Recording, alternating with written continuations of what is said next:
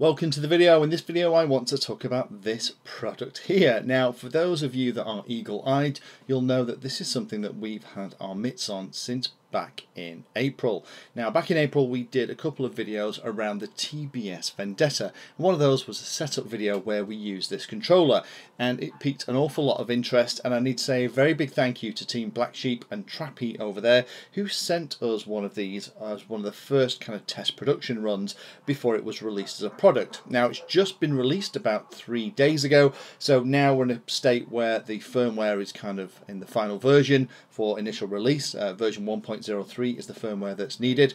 This little guy came with version 1.0 of the firmware, so it literally was the very first edition. And I want to talk a little bit about it because looking at the forums there's an awful lot of confusion about what this is and why TBS has come out with it. Now a lot of the detail we'll cover is on their website already, and we'll reference that a little bit, but it's probably worthwhile me talking a little bit about how this came about, because I had the same reaction as an awful lot of people on the forums, which was, why the heck are Team Black Sheep making a controller? So the reason that this exists was TBS is looking to create ready-to-fly models, so that not only do you get the model itself, but you also get a transmitter as well. And they initially didn't want to design their own, but ended up creating this as a bit of an in-house project. And the idea was they were going to ship them with the Adam and also with the Vendetta as well.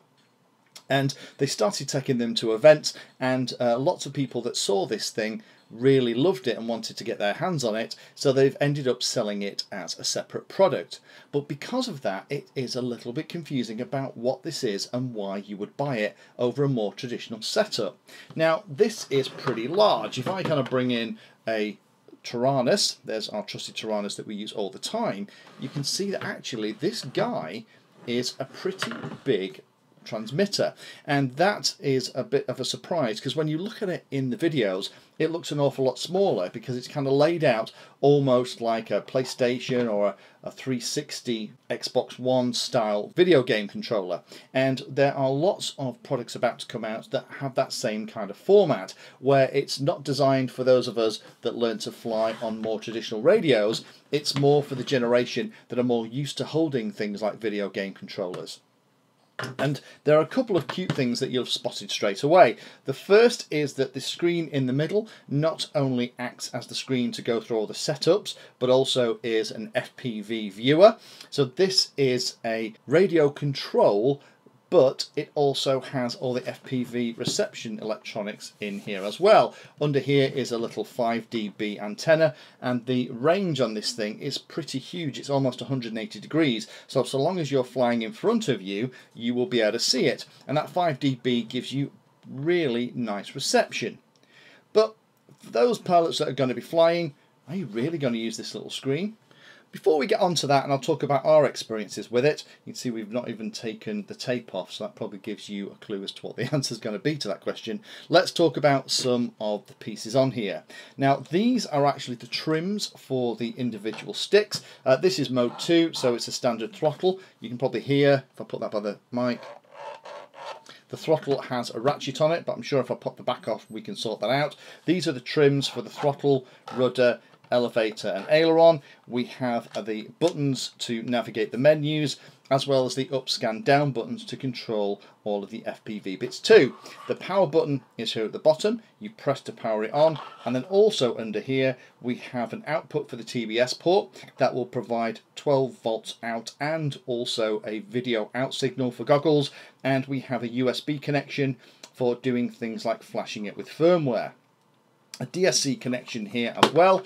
And the other thing you'll spot on the back is that it is a module style transmitter, so that by default there's no transmitter circuitry in here. You plug in the module that you want.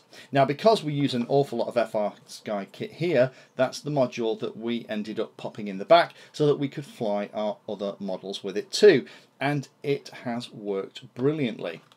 The other thing we'll talk about then is the switches on this thing.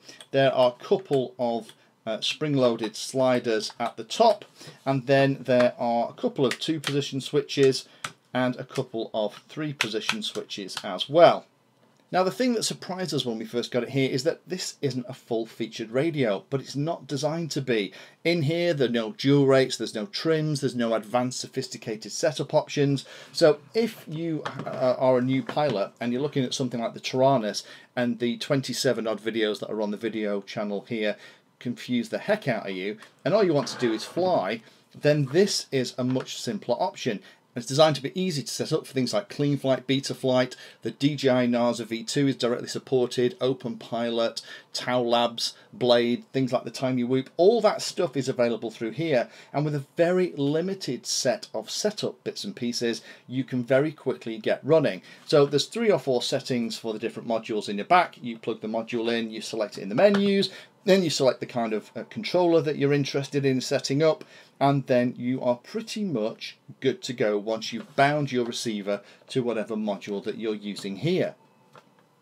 So my experience this when I first got it was pretty good. I did try to fly FPV with the inbuilt screen, but that's really not what it's all about. The inbuilt screen is there so you can navigate the very simplistic menus that are on this thing, but also if you turn it on while holding the scan button, then it fires up without turning on all of the radio transmitter pieces, so it's just an FPV viewer. So if you're at an event and you want to watch what FPV streams are around and watch the racing, then that's the kind of great thing that you can do with it.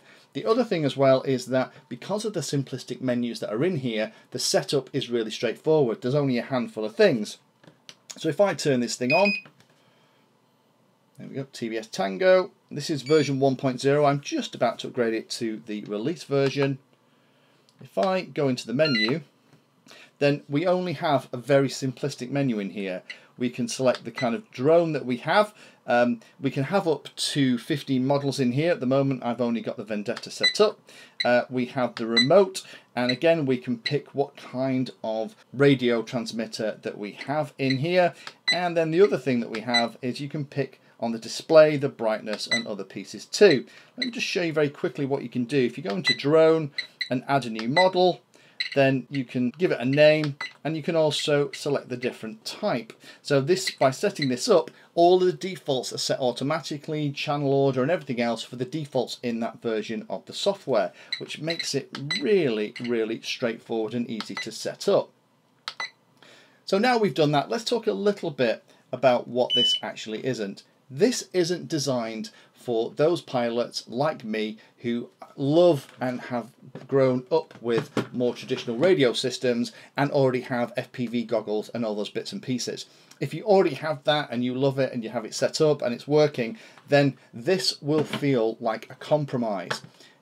However, if you are a pilot that's coming in that doesn't want all that complexity, hasn't made all that investment already, and you want to buy something that's just going to work, this is a really cute way of doing it, because what it provides you with is a radio that feels very much like a game controller. It provides you with a great screen to set everything up, also allows you on this thing to access stuff like the Vendetta's remotely configurable FPV electronics. All that stuff is available through here. You can also, if you're at a race event, turn it on just for the FPV bit, so you can sit in the stands and have a look through. It's a full 40 channel receiver. The video out here means that if you wanted to, by buying something like the very cheap and cheerful Quantum goggles without a receiver, all you need to do is get hold of one of the TBS cables, plug it in the TBS port at the back, and then you can sit there with a £20 set of goggles and you have a really cute FPV setup.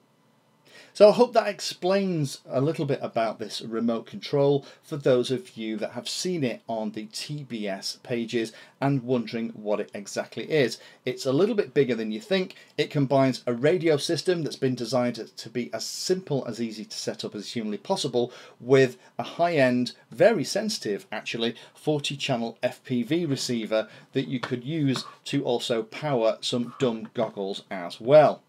If you're trying to look at this and think, is it a replacement for a more sophisticated radio and goggle setup? It's absolutely not.